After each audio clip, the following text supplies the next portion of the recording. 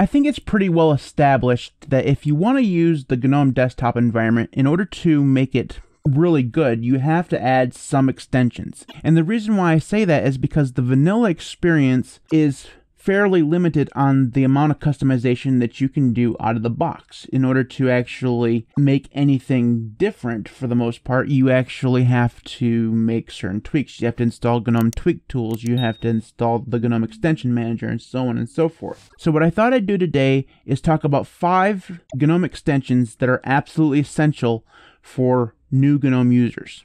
Let's go ahead and jump in. So we have here a vanilla version of GNOME running on Fedora 35. The system has been completely updated, and the only thing that I've changed here is I've installed the GNOME extension manager, and I've done that because it's simply easier to install extensions from here than having to install the browser extension and then install them from the browser. So the first extension on the list is called -to-dock. So if we search for -to-dock here, it should come up right here, and you hit install, and we'll show you exactly what this does.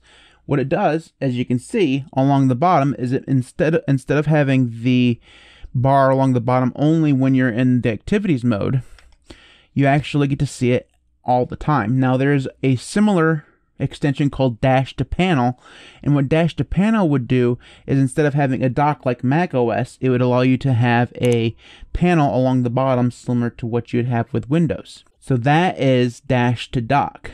And it's really great. There's a lot of customization that comes along with it. So if you right click on here and click -to-dock settings, -to-dock settings will come up. You can change where the dock appears.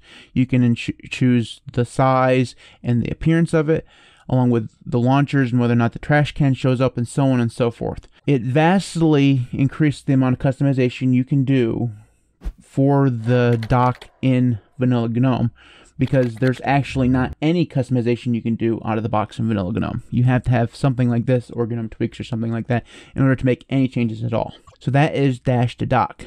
So the next one on the list is called ArcMenu. Now ArcMenu, if we search for this, will allow you to have an applications menu that will pop up in certain situations. So if we go ahead and install this, install this extension, we'll get a menu up here that gives us a menu system that is similar to what you'd expect on like XFCE or Budgie or something like that. And what's great about this is that if you don't want to have to deal with the application flyout animation and all that stuff that you'd have to normally put up within vanilla GNOME, you can actually just use a regular menu like you would in like Windows or KDE or something like that. And if you use something like -to-panel, this button will actually appear along the bottom in the panel itself instead of up in the activities bar. So that is ArcMenu. Now there are a couple different ones. You'll want to make sure that you choose the one that has no spaces here. I'm not exactly sure what this is, but you can see from GNOME Extensions Manager that the one here is not actually maintained. This is the one that you want. Okay, so the next one on the list is absolutely essential, and I don't actually know why this isn't included by default in like every desktop environment, because frankly it's just something that is needed. Now some desktop environments actually do this. They don't actually need, extra stuff, but GNOME for sure needs this. This is called Caffeine. So if you search for Caffeine, E-I-N-E, you have to actually learn how to spell, and then you install this, it actually does nothing out of the box in terms of something that you can see. But what it will do is will prevent your screen from going dark or turning into the lock screen while you're watching videos.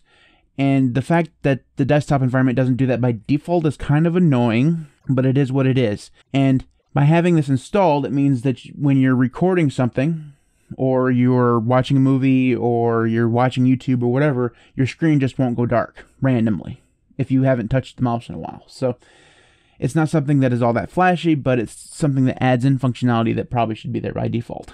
Okay, so the next extension on the list is called Desktop Icons NG. And what this does is it brings back functionality that used to exist in GNOME but was put out. Basically what it does is it allows you to put icons on the desktop. Now, frankly, this is not something that I miss. Like, I don't ever put icons on my desktop, even when I'm using a floating window manager or a desktop environment. I'm not one of those people who wants to put all of my stuff on the desktop, but there are those people. So this extension re-enables that functionality. So it's called Desktop icons ng.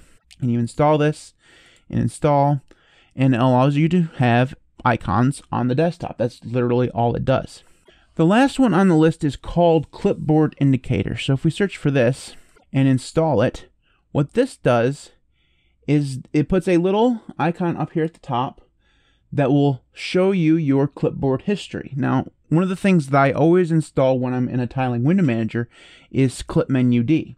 And what that does is it keeps a running history of everything that you've copied over the course of your current session. And while it's not necessarily essential to everyone, I think that you would be surprised at how often it comes in handy. If you've copied something 10 minutes ago, but you've copied things since then, but you still need that thing you copied 10 minutes ago, you can go back in your clip menu history and find that thing that you copied. Now, I will warn you, this does keep track of passwords. So if you use a password manager, make sure that you use private mode in order to get past the thing of this actually saving your passwords when you probably shouldn't. And especially if you're a streamer or a YouTuber or something like that, make sure you never show your clipboard on camera. I've done that before. It's not a great thing. Just don't do it.